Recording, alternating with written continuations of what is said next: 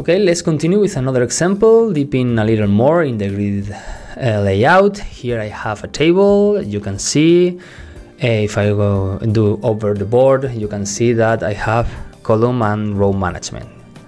As I mentioned at the beginning, thanks to this two-dimensional management, it's ideal for forms, for tables, etc. Okay, so right now, what I want to do is to make my table grow and fill with more content.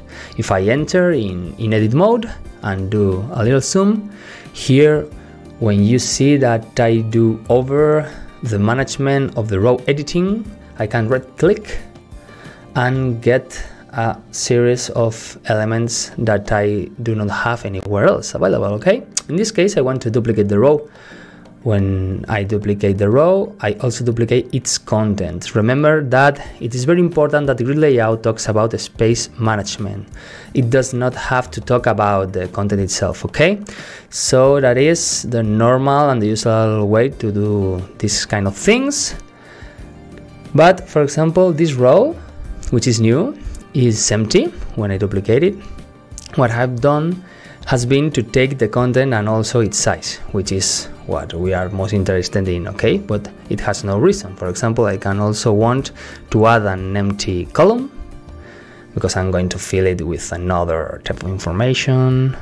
Okay, what I want, update to the right of my table in an easy and simple way. I can also delete them right here. As you can see in the options, I have to delete the column and delete the column and its content, okay? In this case, I want to delete the column because it is empty.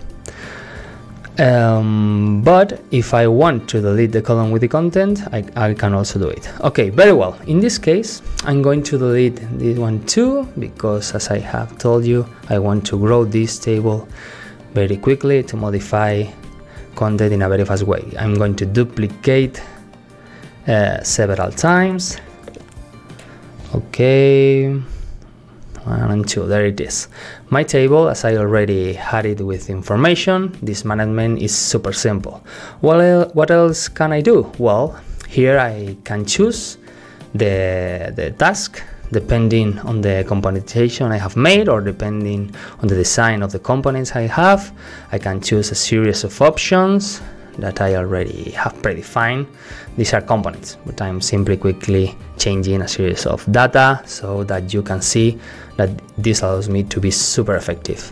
And we are going to put here a red color on my assets. Okay, right. Another thing that we can also do is to move both columns from position to where we want from the grid, even with its content. To do this, we enter the edit mode, and I want to take the balance almost to the end, even behind the status. Well, I drag the column and I take it to the end, and I change it easily.